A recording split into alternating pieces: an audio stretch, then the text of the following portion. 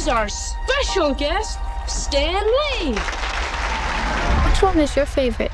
Oh, gee, that's almost like asking a parent who's his favorite child. I think I love them all.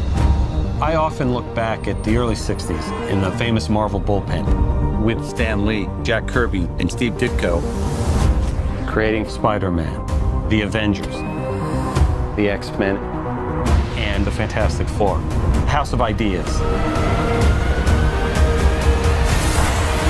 It's called that for a reason. In the comic books and in the movies, story is always the most important element. That's my secret, Cat. I'm always angry. One thing I think that we've innovated is overlapping characters and stories. Who the hell are you guys?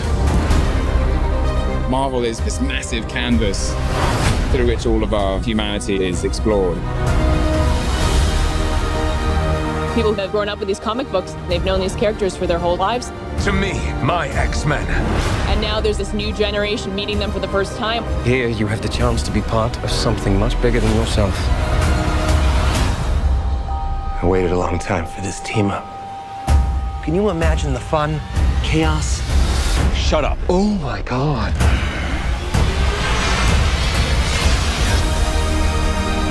The storytelling reaches to the heart of various age ranges and cultures. Symbols are nothing without the women and men that give them meaning. Today, we look to the future.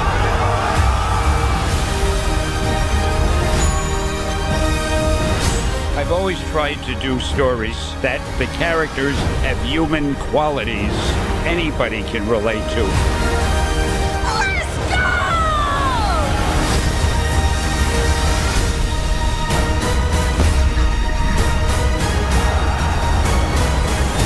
And of course, I can't leave without saying Excelsior!